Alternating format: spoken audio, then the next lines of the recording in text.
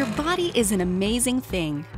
You can get scraped, cut, or worse. The human body has the ability to bounce right back.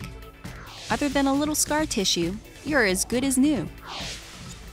NASA is designing organic structural material that has that same ability. NASA's self-healing material is next on Real World.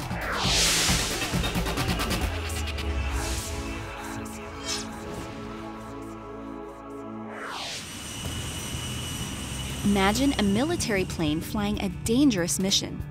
Just a bit of enemy fire could bring that mission down. Or think of a spacecraft exploring new worlds.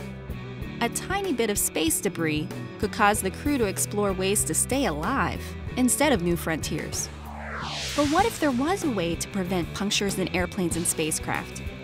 NASA's looking at a way not to prevent them, but to fix them immediately. By developing a self-healing material in a NASA lab, the agency is hoping to negate some of the biggest dangers of air and space travel. The kind of self-healing material that we're looking at is puncture healing. Mia Siochi is the acting head for the Advanced Materials and Processing branch at NASA's Langley Research Center. The way we test it is actually shoot a bullet through it. And what we're looking for is once the bullet penetrates, that it will close immediately right back behind it. What happens is the polymer inherently flows as the bullet penetrates. And the reason is, as the bullet goes in, it actually raises the temperature around the region where it goes in. Polymers are substances made of many small molecules joined together to make long chains. And in a NASA chemistry lab, they have come up with a polymer that will flow at the temperature the structure will be at as penetration occurs. As the bullet penetrates, it pulls a little bit of the material with it, but then as it leaves, then the material will snap back. And when it snaps back, it actually seals. This is pretty amazing stuff. It stands up to punctures and a whole lot more. This is the result. You can see where the saw cut through, but the structural integrity remains intact.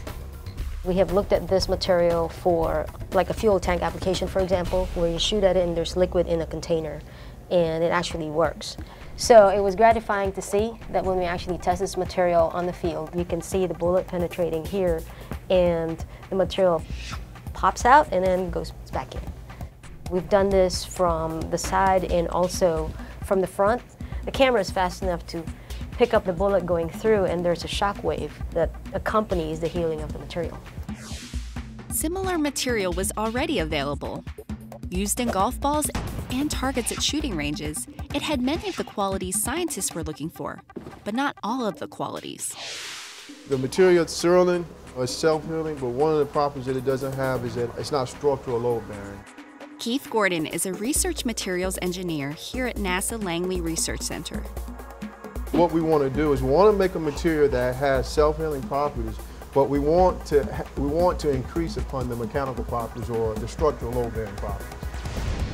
So Keith and his colleagues set forth to make a material that could self-heal and have the structural integrity needed for NASA applications. They needed to develop a material that had more tensile strength than previous self-healing materials. Tensile strength is an important factor in determining a material's load-bearing ability. It is a measurement of the stress at which a material breaks or permanently deforms. Stress equals load divided by area. And that was just one of the qualities they had to account for. That's part of the chemistry, all of the brainstorming in terms of the chemistry involved. We need a material that is easily processable. To make a polymer, you have to start with monomers, small molecules, in hopes to making a large molecule. And so what we have here is we have the monomers dissolving right now. We have another monomer that we're going to add that's going to initiate the reaction. What we hope to have after about 12 hours polymerization time is a polymer. What we're going to do from that point is isolate the polymer. So it's going to go from a liquid type of appearance now to a powder. We're going to take the polymer powder and then we're going to place it inside of a mold, press it, and we'll have our 3x3 panel.